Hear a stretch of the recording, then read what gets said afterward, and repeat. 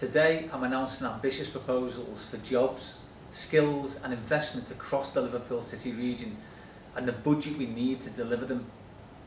But I want to be upfront with you. When you receive your council tax bill, you'll notice an additional charge to cover the running costs of the combined authority. This hasn't been an easy decision for us to take, but it's something we have to do in order to ensure we can maximise the benefits of devolution. And for 95% of households, the introduction of this precept will be around 32 pence a week, about £1 a month. Our communities have been hit hard by austerity, starting with the Lib Dem supported coalition and continuing with the Tory government of today. And of course, the chaos of Brexit makes it even less likely that this government will start to properly fund areas like ours anytime soon.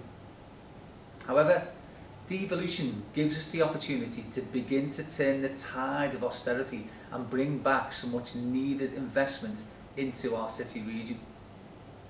Since I was elected, I've worked hard with the leaders of the 6 councils to secure £183 million in additional funding over and above the money we get each year through our devolution agreement. By working together to develop a long-term strategy, we can compete with any area in the whole world.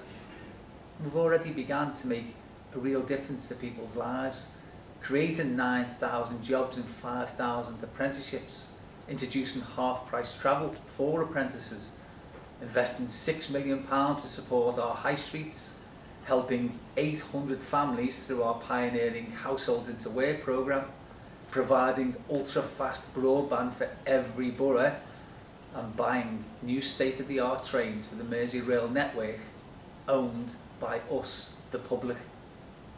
And I'm determined that we will deliver even more benefits to every community in the future. I can assure you that we will use this additional funding to continue to create genuinely inclusive growth and to invest in building a fairer, stronger and more prosperous city region for everyone.